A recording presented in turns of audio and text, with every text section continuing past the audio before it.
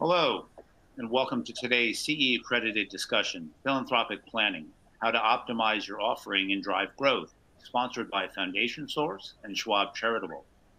This program has been accepted for 1 hour of CE credit from the CFP board and for 1 CE hour towards CIMA CPWA RMA certification.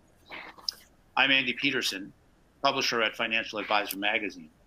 Before we get started, there are a few things I'd like to mention. Please note that the information and insight you hear today are provided to you as an investment advisor representative and are not for public use. We encourage you to participate in the question and answer session at any time during the presentation by typing your question into the Q&A widget that appears on your console and clicking submit. As a reminder, Financial Advisor magazine offers a variety of content, educational webcast presentations, and conferences on important topics relevant to you and your clients. For more, visit our website, fa-mag.com. Our speakers and panel for today's CE accredited discussion, Philanthropic Planning, How to Optimize Your Offerings and Drive Growth, sponsored by Foundation Source and Schwab Charitable, are Elizabeth Wong, who is the National Director of Philanthropic Advisory Services at Foundation Source, and Julia Reed, who is National Director of Charitable Consulting for Schwab Charitable. Thank you both for joining us today. We're excited to hear your thoughts on this topic. Before we begin, I want to offer you both the opportunity to introduce yourselves. Elizabeth, I'd love for you to go first, and then we can hand over to Julia and allow her to do the same. Thanks to you, Andy, and Financial Advisor for hosting us today. We're delighted to be joining Julia and Charles Schwab in this presentation. I come to this conversation with 3 decades in the sector as a grant maker in institutional philanthropy and within the wealth management space. And now I lead a team of philanthropic advisors working with ultra high net worth families in the pursuit of meaningful philanthropy. We work with an array of foundation leaders that include wealth creators and inheritors, as well as corporations. Hi, I'm Julia Reed. Thank you, Andy and Elizabeth. It's great to be here. I lead the charitable consulting team at Schwab Charitable. I'm based in San Francisco. I've been with Schwab Charitable now for almost 18 years in July, before that on the street side and working for a small nonprofit called the Pacific Rim Foundation. I also sit on the board of Home Rise, which is a permanent supportive housing nonprofit in San Francisco. Our team works with advisors and donors to maximize their impact around their philanthropy. Schwab Charitable is a donor advised fund, and we'll talk a little bit about how all of that works and our role a little bit later in the presentation, but it's great to be here. That's great. Thank you for sharing more about yourself with our audience. And now let's kick off our session, Philanthropic Planning, How to Optimize Your Offering and Drive Growth, sponsored by Foundation Source and Schwab Charitable. Today's agenda includes 5 key points: trends in philanthropy, what we are seeing in the sector. Secondly, integrating philanthropy into a client's wealth management strategy. Third, the philanthropic toolbox. Your clients have options. Fourth, working with partners, strategies and case studies. And fifth, philanthropic tools and resources. Let's dive into the trends in philanthropy, what we are seeing in the sector. Julia, take it away. Great. Thank you, Andy. I'll kick us off with some giving trends some of you may have heard.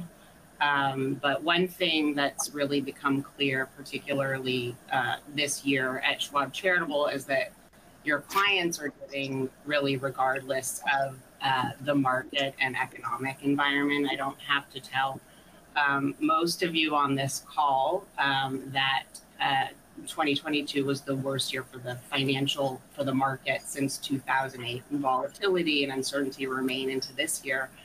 Yet we still continue to see giving going up. So $485 billion went to charity in 2021. According to Giving USA, which is a publication that comes out every July. And in response, also charitable donors have kept up with their giving and continue to increase to the tune of 4.7 billion that went to charity from Schwab charitable donors alone in 2022.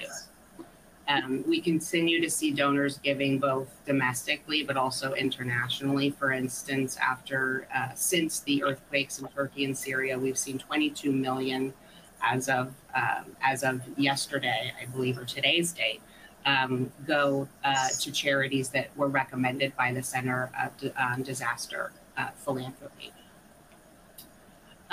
We've also seen an increase in unrestricted grants. 71% of our total grants in 2022 went to charities without specific designations, but to be used as unrestricted funds.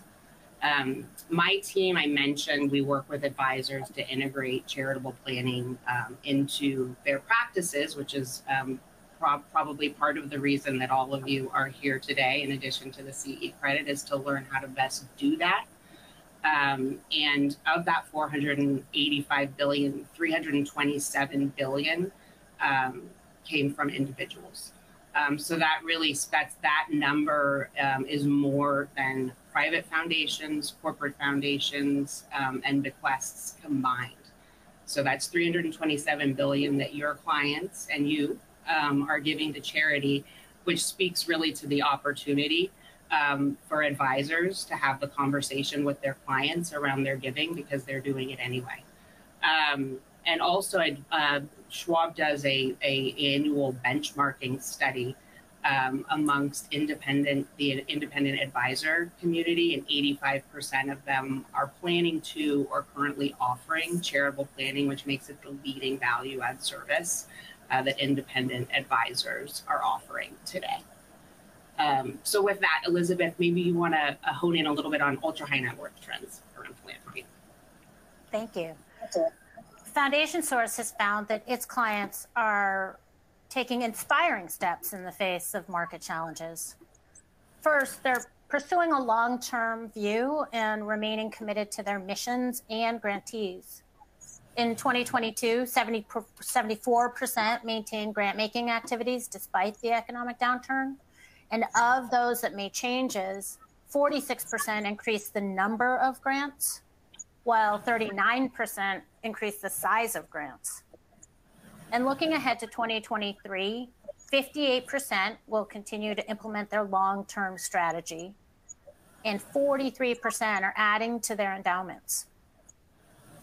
We're also finding that foundations regularly give more than the percentage required by the IRS, and asset size influences behavior. In 2021, foundations distributed an average of 7.2% of assets. In 2020, 6.9% of assets. And across those 2 years, smaller foundations gave a higher percentage of 8.9% of assets. Third, an interesting phenomenon is that female leadership in philanthropy is on the rise. Over the last 4 calendar years, there's been a 32% increase in women in president and vice president roles in foundations, a 26% increase in the number of women grantors, and a 70% increase in dollars granted by women. In addition, we're seeing some really compelling programmatic trends. We've seen an increase in the creative use of prize-based philanthropy, for example, that recognizes excellence in work that has been completed and incentivizes innovation in specific fields. When a foundation shines the light on groundbreaking work and rewards artists, scientists, and change makers for their creative works, discoveries, or critical outcomes, others are inspired to innovate in their own areas of expertise. One foundation developed a food prize that celebrates and promotes new approaches to food production and access, and enables early stage efforts to go to scale. Another approach we're seeing is what I like to call the David and Goliath approach. When a small foundation recognizes a niche they can fill that changes the discourse with modest strategic investments that shift perceptions, contribute new data to the dialogue, and help redirect the attention of key players in that sector. They optimize their leverage. Take a foundation committed to expanding access to post-secondary education that recognize that images of college students are limited to just a fraction of the people who attend college. They went about changing that by broadening the inventory of stock photo libraries to include a much wider array of images of typical college students. They also produced a map of community colleges and the public transportation options for accessing those institutions to incorporate the question of how students get to school into the policy discussion. So we've touched on a number of trends. Now the question is, what do you do with this information, and where are the entry points for the topic of philanthropy? We know that all of our clients are charitable. This is one of those topics. If you're not talking about it to your clients, someone else is. So the question becomes, how do financial advisors and wealth managers incorporate philanthropy into their practices? Include philanthropy as one of the core topics you discuss, alongside investment goals and planning for the future. Philanthropy can play an important role at all phases of your client's wealth trajectory, from creation to preservation to distribution. There are multiple ways to think about charitable giving and financial planning conversations. The first and most obvious may be tax benefits. There's no question that private foundations offer these, from income and estate tax savings to income tax-free asset growth and capital gains tax savings. This resonates for some clients, but may not work for all. Certainly, a broader approach is how philanthropy is a key tactic in your overall wealth planning strategy. Consider charitable giving alongside the myriad other wealth planning tools you introduce, whether it is insurance or estate planning. And finally, the one that captures imaginations the most is purpose. What role does wealth play? What do your clients want to accomplish with their resources, both within their family and in the community? And what do they want their children to understand about wealth? Advisors don't have to have these conversations on their own. In the same way that you call in specialists in insurance options or estate planning attorneys, don't hesitate to bring in expert resources in philanthropy. Adding philanthropy subject matter experts to your go-to resources deepens your bench and the value you are able to offer your clients. Julia, what are some other factors that advisors should consider when they're incorporating charitable giving into their wealth strategies?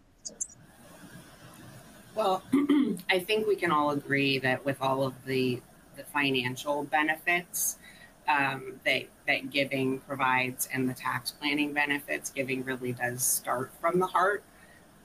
So it's an example of, it's one way that an advisor can deepen relationships with clients, because it provides an opportunity to talk to them about something, talk to the client about something that means the most to them. This leads to stickier assets, deeper relationships, many times referrals to family members, friends, and potentially into other advisors, like some of those that Elizabeth just mentioned. But back to the financial aspects, giving has a great impact on taxes, obviously, because the gifts are deductible from a tax perspective, but also potential capital gains avoidance if the assets have been held long term. It can be used in legacy and retirement planning. So it gives a donor an opportunity to establish legacy and carry a message forth into future generations of what's important to them. And if you are involved in any of these areas in other aspects of a client's financial life, and it's, you would want to ask yourself the question of why wouldn't you also be talking to them about their giving if you're talking to them about estate planning, retirement planning, taxes. Giving is woven in through all of those topics. Still, though, we do find that some advisors are not having the conversation or not necessarily having the conversation in as meaningful a way as they would like to. And so I think, it does help to have some tips on how to bring up the conversation without judgment from the client or the advisor for the first time, just by even sharing where you give, if you do, is often a good way to start the conversation, or just asking them what they're doing philanthropically. We know that 98% of households over $1 million are giving to charity. Sometimes donors and your clients don't equate giving to their children's school or giving to their alma mater or giving to their church or synagogue with philanthropy. But we're all giving. We consider it our civic duty. You'll find, I think, that if you bring it up, that clients are very willing to talk about it. And to Elizabeth's point, if you don't bring it up, someone else will. And that's a missed opportunity for you. I would like to echo what Elizabeth said in terms of not needing necessarily to have all of the answers yourself, because I think sometimes the feeling that you need to is an impediment to bringing up the conversation. And we have, in answer to that at Schwab Charitable, developed some tools to support the conversation. So these are actual tangible exercises and reading and reference that you can use to support the conversation that you're having with clients. An example of this is the Schwab Charitable Giving Guide. It's a modular tool designed specifically for the advisor-client conversation, and we even have created an advisor guide to the Giving Guide. And topics include defining a charitable mission, creating a budget, involving family members in philanthropy, choosing vehicles, and finding charities that support the interest or the cause that your client is talking to you about or is important to them, so they can expand their portfolio of nonprofits around a specific topic. The Giving Guide is very interactive, and you can sit down with clients and you can walk them through it, or if you determine that it's an easier approach to give them the Giving Guide and let them take themselves through it and then have a follow-up conversation, that's also an option. It's very straightforward, and it's perfect for an advisor and client that are just getting started on the conversation, regardless of where the donor is in their own personal philanthropic journey.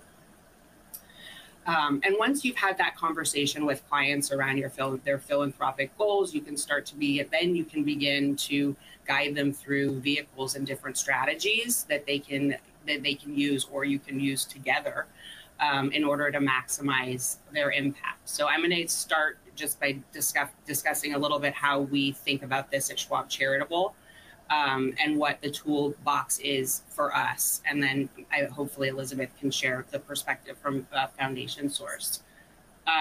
So I mentioned that Schwab Charitable is a donor advised fund. And I think, that it's the fastest growing vehicle in the United States.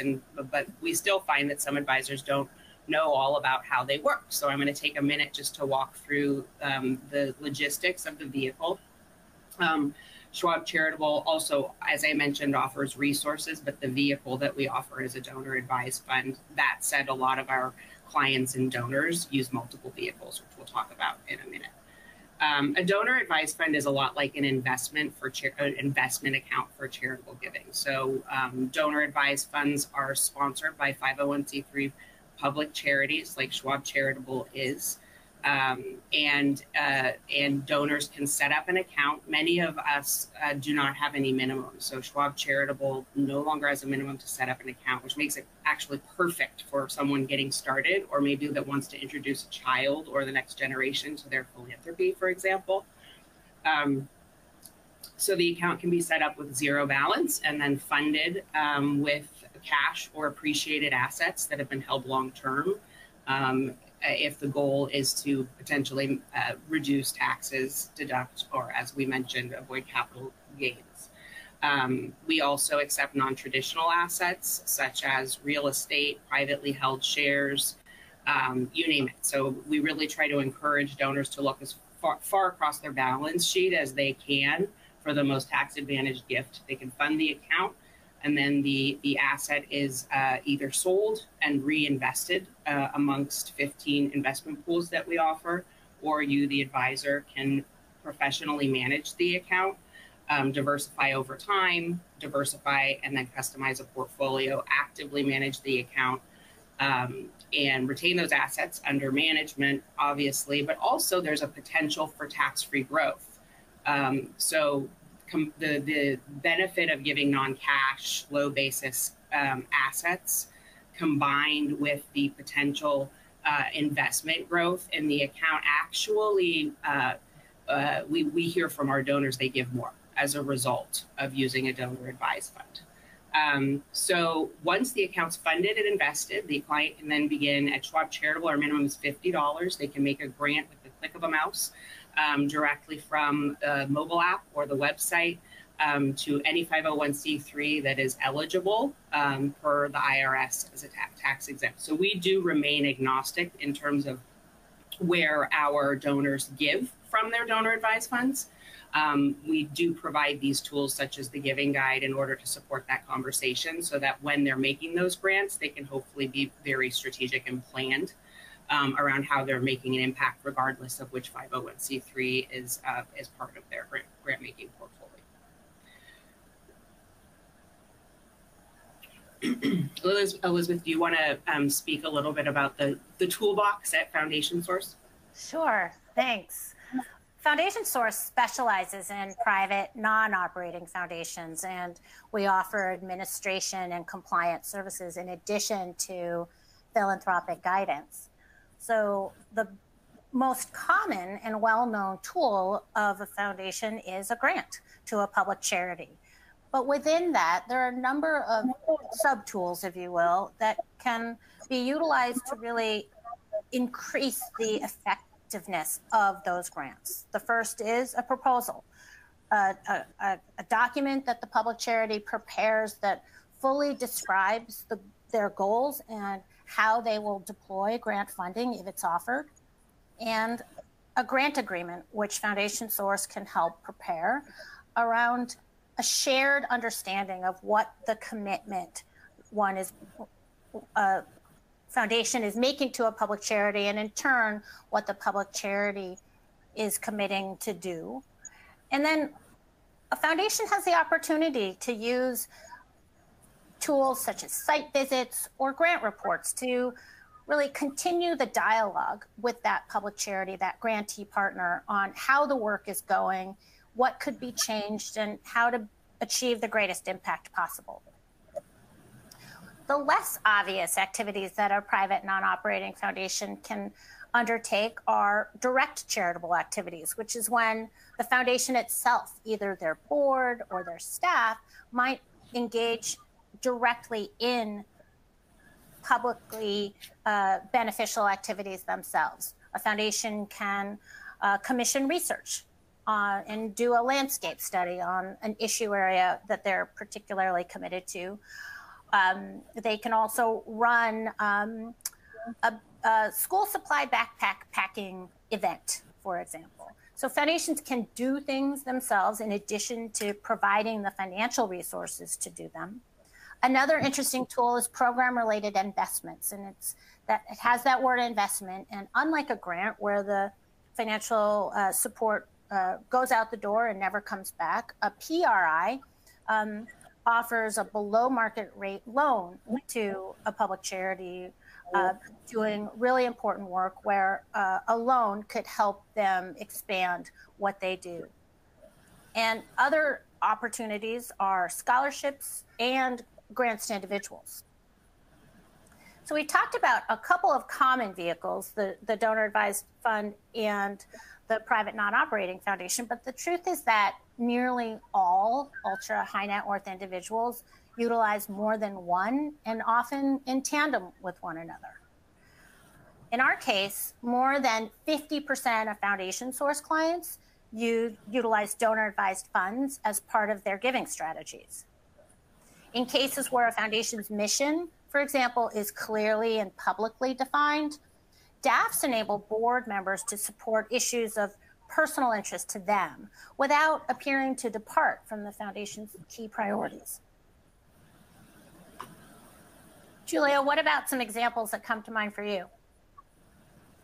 Yeah, well, similarly, we see, particularly with ultra high net worth families, the use of multiple vehicles at once. It's definitely a trend. It includes foundations, operating foundations, non-operating foundations, donor advised funds. They may also use the donor advised fund at a community foundation in concert with a donor advised fund at Schwab Charitable or another national provider. So we also see split interest vehicles like charitable trusts in use, and many times there's really a symphony of giving happening depending on what the tax situation is of the client. But one example specifically that comes to mind of using foundation and donor advised fund together, non-operating foundation, is we had a donor who was very happy. And actually, I should point out that, you know, if you have questions about when does it make sense for a client to set up one vehicle or the other, you know, I've heard people use dollar figures. I really would encourage you to think more about what the client's needs and preferences are, because the vehicles are different. They can be used together. Sometimes it's a combination. But one example that comes to mind is a donor that was new to Schwab Charitable, but had a longstanding private foundation and was very happy with the foundation. It was 10 million, I think, was about the average balance year to year. But he had come to a point where a business that he had built from nothing, an S Corp, was the asset that he had decided that he was going to give. And see the tax treatment when you put a privately held asset like an S Corp into a foundation, the IRS says that you're limited to the lesser of whatever that appraised value is and your cost. Whereas if you give it directly to a charity, including a donor advised fund, you can get a qualified appraisal and potentially deduct it at that appraised value. So you would give him, this donor in particular said, well, I'd rather put it in my foundation, frankly, because he was very happy with the vehicle, but the tax treatment was not preferential. And so he instead set up a donor advised fund as a repository for those in-kind units of the S Corp, so that he could take advantage of the tax benefits. So that's one example of when you would, you know, one reason why you might set up both vehicles and use them together. He could then continue to use the foundation for some of the examples that Elizabeth just gave, like program or mission related investments, grants to individuals, loans to charities, and give to the 501c3s from the donor advised fund. So that's one example that I can share. And you know, I think it's also probably a good segue into the next topic, which is the strategies and case studies. So we do, at Schwab Charitable, we have a team called our Charitable Strategies Group, which is an internal team that actually does due diligence on non-traditional and deferred gifts that are incoming to Schwab Charitable. But we should probably talk about a little bit about the benefits of giving non-cash. Why, I talked a little bit about this earlier, why would a donor give non-cash? And the reason is that there's sort of twofold, which is that if they've held the asset longer than 1 year, then when they move it in kind to the charity, like a donor advised fund, the donor advised fund or other charity sells the asset because they're tax exempt, they don't pay taxes, right? But then the donor can still take a fair market value deduction based on that qualified appraisal, or if it's publicly traded, whatever the fair market value is, the average of the high and the low on the day that they're moving those assets into the donor advised fund or other charity. Throughout 2022, about 60% of the assets that we saw coming into the donor advised fund were non-cash, the vast majority of that being publicly traded securities. As an advisor, it's very easy. If the assets are at Schwab, it's a journal. If it's an asset transfer, if it's coming from outside, So it's a win-win. The donor gets the maximum tax benefit, and the advisor is involved in the philanthropic decision making, can have a more meaningful conversation around the philanthropy once the asset's funded. The beauty of this is that, pre-liquidity event, if, someone's getting ready to sell a business or they have a concentrated position that's highly appreciated, they're pre-funding philanthropy by using a donor advised fund. They get the maximum tax benefit in the year that they fund it. But then they have a pool of philanthropic capital that they can distribute along with family, if that's what they'd like to do, over generations, potentially. So the account is designed to go on in perpetuity. But as I said, our donors are very active. We believe it makes it easier for them to give to the tune of $4.7 billion in 2022. There are considerations. Obviously, I've touched on some of them, including the appraisal. But it is important to note that these non-cash assets can be given to charity. One thing I can point out too, though, is that there are some charities, many of them, particularly small ones, that are not equipped to accept. Some of them can't accept stock. Most of them will have a brokerage account set up. Many of them can't accept non-traditional assets. So one of the benefits that we, as a donor advised fund, can provide to other operating charities is that we can make liquid of those more non-traditional assets and then fund in cash to the charities, which is the asset that they most likely, the operating charities, like best, because they can put it to use almost immediately. Another great use of donor advised funds is for, I mentioned, deferred gifts, but also I think an easier way to say it is in terms of legacy or estate planning. Charities can be named as beneficiaries. So you've seen this, right, with a retirement account.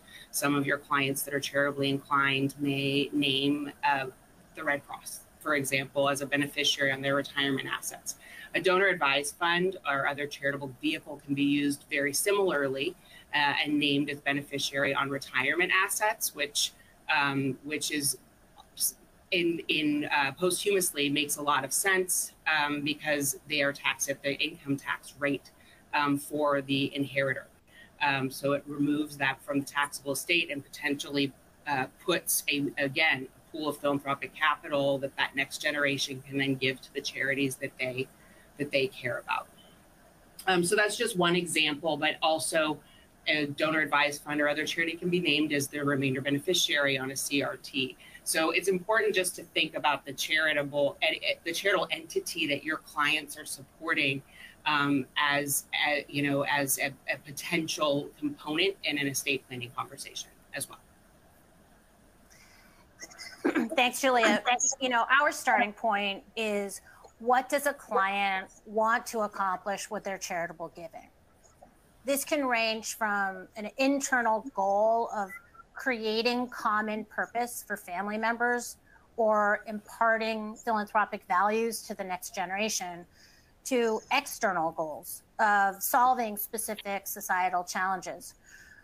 Whatever the case, we're really committed to helping people identify philanthropic vehicles that fit their needs and priorities. The partnership we establish with clients opens with the vehicle. We set up private foundations or take on the administration of existing ones.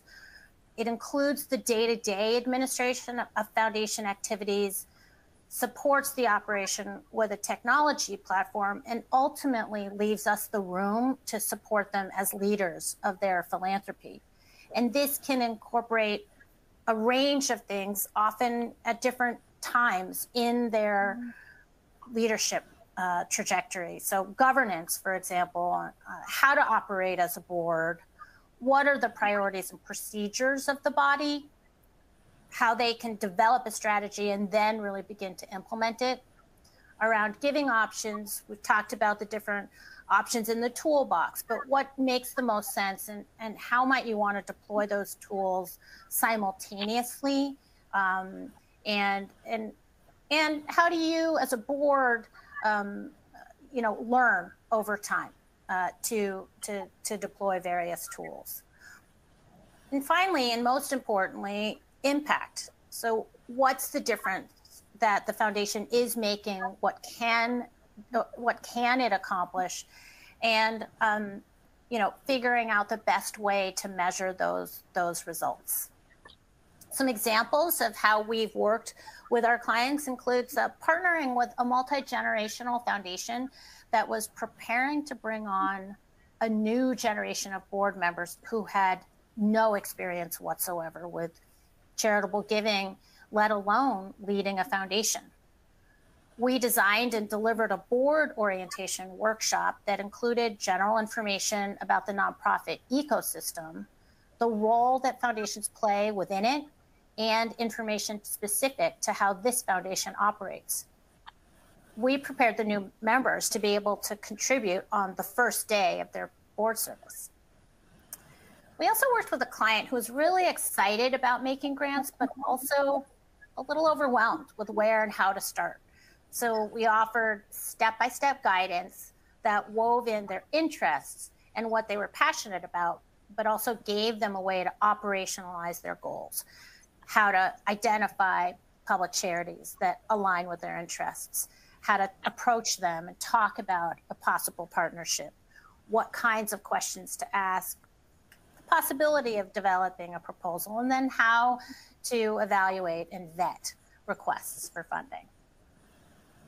Yet another client who is an expert in her field and knew exactly what she wanted to accomplish wasn't sure how to communicate her goals effectively with her grantee partner and ensure that they had a shared vision. So we worked really closely with her on how to develop an effective grant agreement that included a robust proposal and description of the work that would be funded.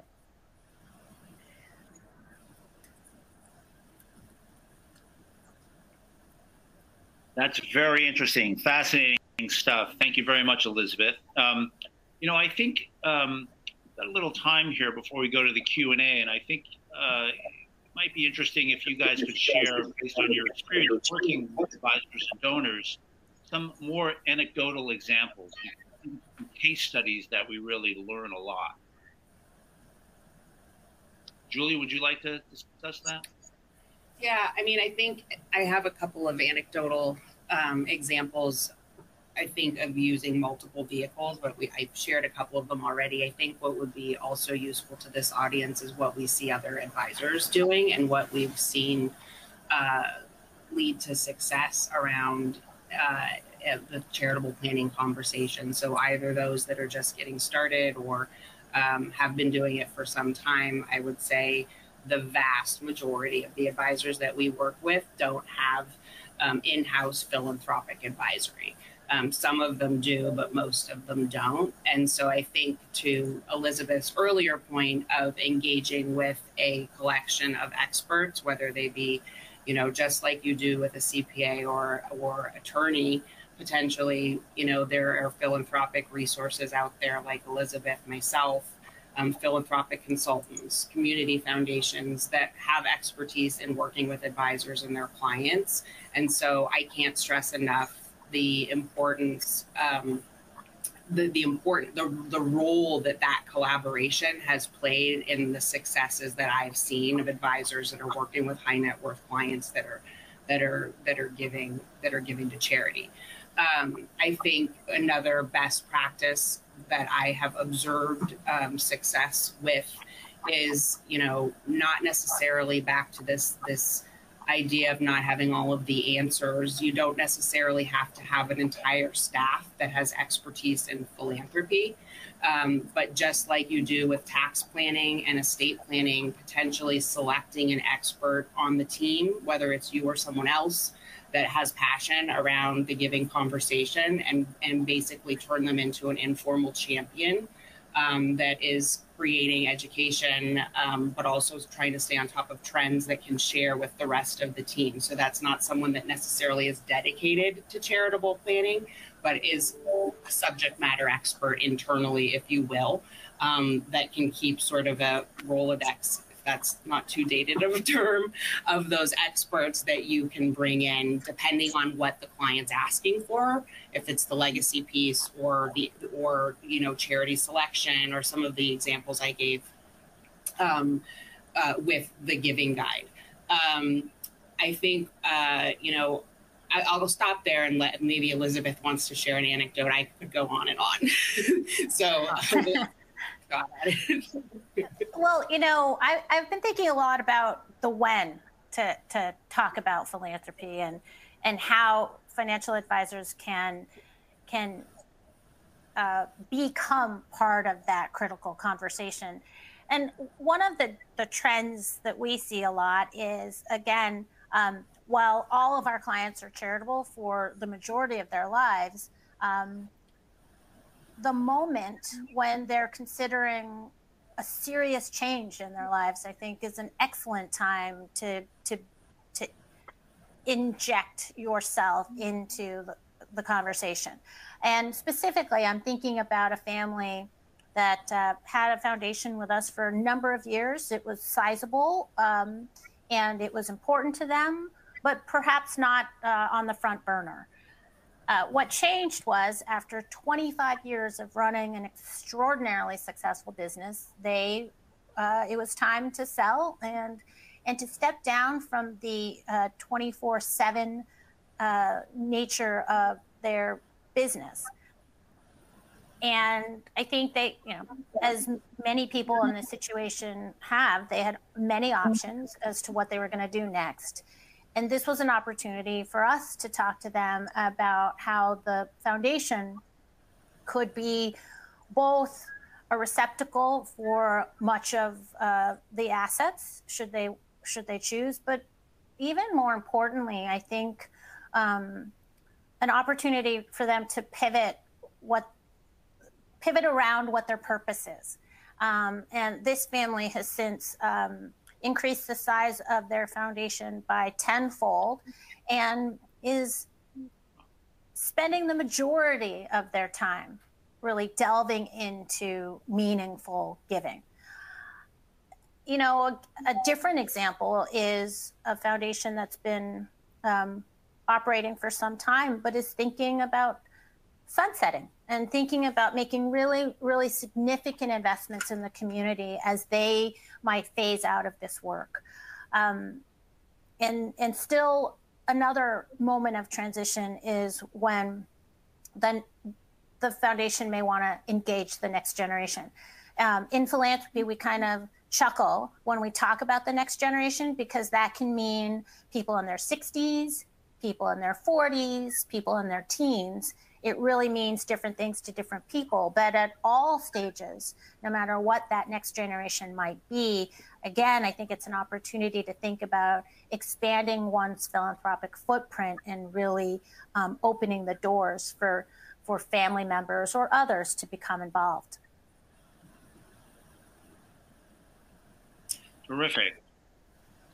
All right. Are there any other anecdotal case studies that you'd like to share with the group? Because I think it's so interesting how, you know, every case is different. And I think case studies really provide great examples.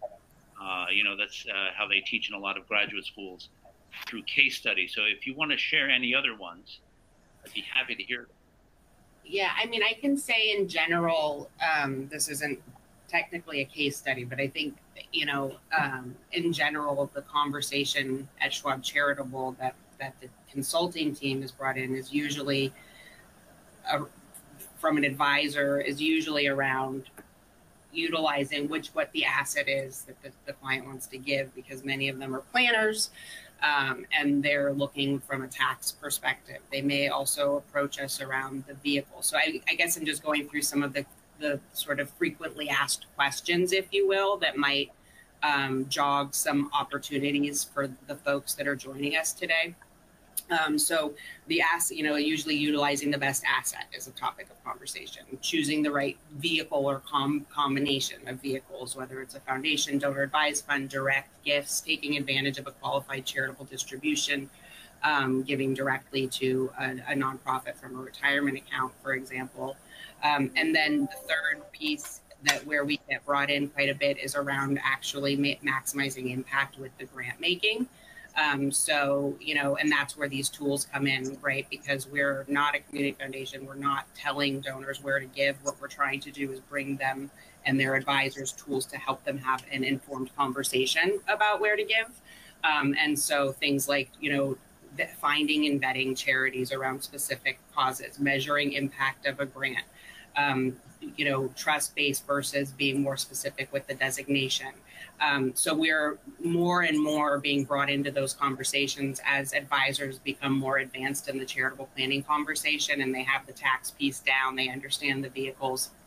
Some of those advisors may be coming to us as a sort of centralized resource for information. And anecdotally, one of the things that we can provide, we worked with the National Center on Family Philanthropy to develop a set of roadmaps and guidebooks that are specific to ultra high net worth donors, around, to help advisors and donors better understand what social impact strategies are out there, how they can involve the next generation, to Elizabeth's point. And things that the more complex donor is facing, particularly as when they're giving in partnership either with family members or friends or other donors, potentially.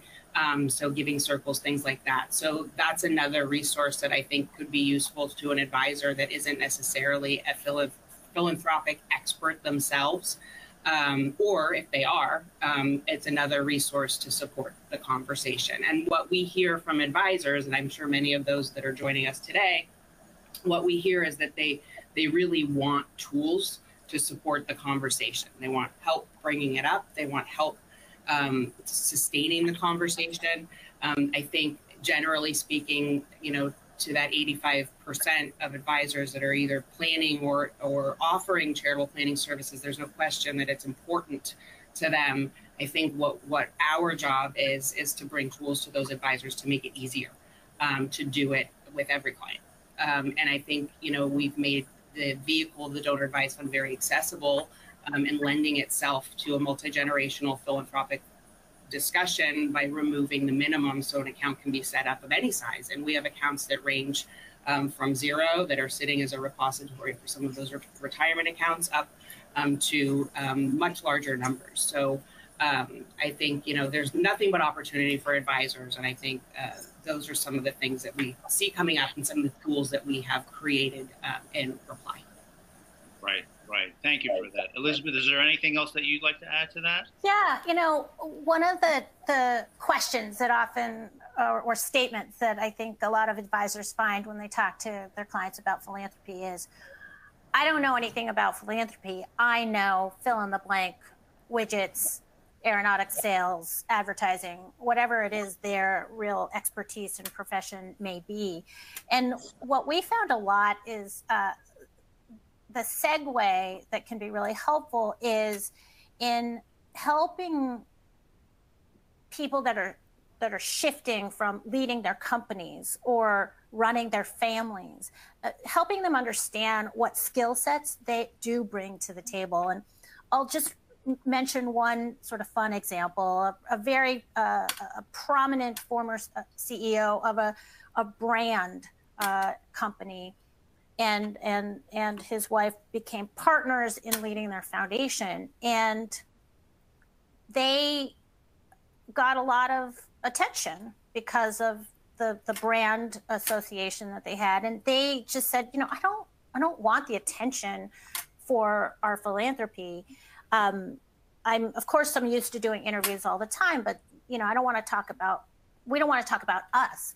And what they did in sort of working with us and sort of thinking through a broad communications vision for their philanthropic work is they took every single media opportunity. They said yes, first of all, and they deployed their very well-honed media skills and pivoted those conversations to a discussion of the issues they cared about and the grantee partners that they work with. And so they essentially used their platform and their talent in sort of brand development, but just moved the spotlight over to the communities that really matter to them. And so again, I just encourage all of the advisors that are thinking about this today to take a broad look at the skill sets their clients bring to the table and how those skill sets can be really poured into the philanthropic work that they may take on. That's great. That's terrific. Thank you very much, Elizabeth and Julia. We're now going to transition into the Q&A. But before we do that, I just wanted to have everyone take a quick look at, give everybody a little bit of time to share questions they may have, and take a quick look at the resources provided by Schwab Charitable and Foundation Source, which are listed here. They're very relevant, obviously, to today's conversation, and these will be available to attendees afterward as well. All right, we have a couple of questions here. The first one is, I want to talk about philanthropy with my clients, but I'm not an expert. Do you have any suggestions for how to navigate that conversation without getting out beyond my skis? Skier in the audience. I can start and just say it's a terrific question. And, you know, we've talked a little bit about it today. And the first thing is we're delighted you're thinking about this. Conveying the importance of integrating philanthropy into an overall wealth management plan is the first step. And demonstrating to your client that you are taking a holistic view on wealth, from growth to preservation to distribution, is essential. It shows immediately that you have the long view in mind. And with any other specialized topics, again, such as insurance or estate planning, it also makes sense to let your clients know that you work with a strong bench of subject matter experts on this topic. And once you've anchored philanthropy as a standard ingredient in the plan, then by all means, partner with experts to operationalize what that looks like. It can only serve to deepen and broaden the value that you bring to your relationship with your client, and I'm sure any and all of us would be happy to help. Julie, anything to add to that, or? Yeah, I mean, we talked a little bit about this, but I guess what I would add is that, you know, our team, I have a team of 14, and we have individual charitable consultants like myself throughout the country, and many of them have specific subject matter expertise in the advisor conversation and can hand deliver a lot of these tools and resources and talking points to advisors. So I would just add that in terms of that bench that we keep talking about, that we do have resident charitable consultants that are specifically designated to serve advisors as subject matter experts at Schwab Charitable. Right. All right, we have another question. This one is more about timing, I think. It is, you've mentioned partnering with experts. When do we call you in? So I would go first, Elizabeth. Oh, I mean, you know, early and often. But I think that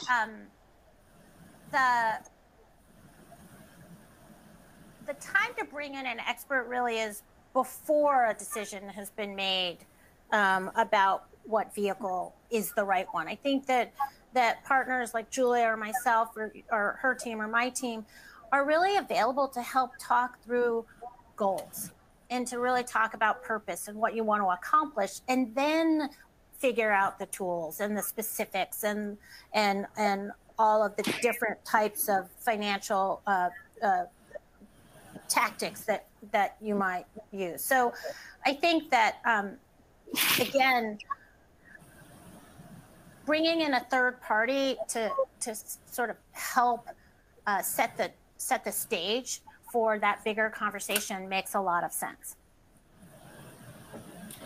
I agree with, the early and often, for sure. I think, you know, the first step is coming here and getting educated right on what's out there. And I think we've given some good ideas in terms of the tools and resources.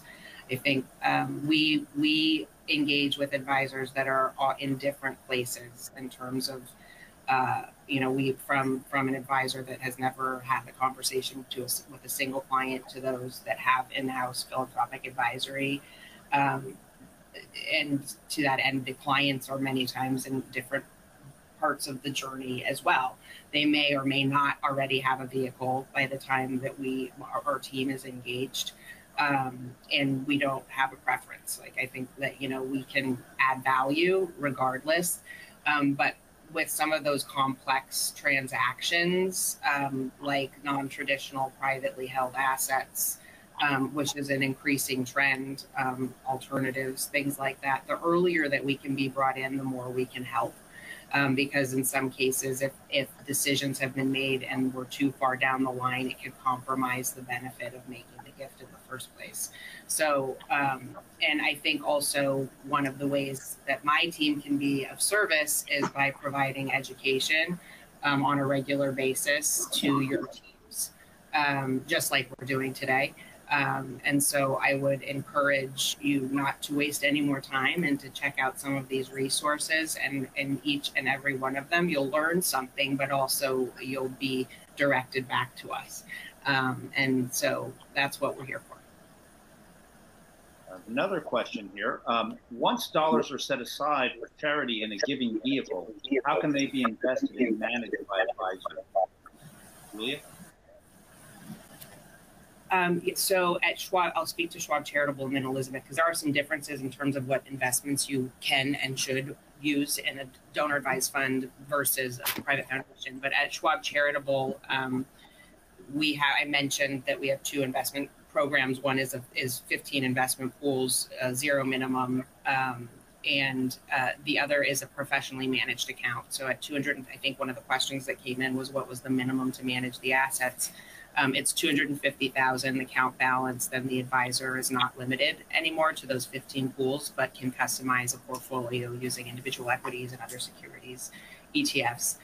We also have introduced private alternatives to donor advised funds at Schwab Charitable for larger accounts as well. They're actively managed on the Schwab custodial platform, just like a taxable account, and accessible through the same systems.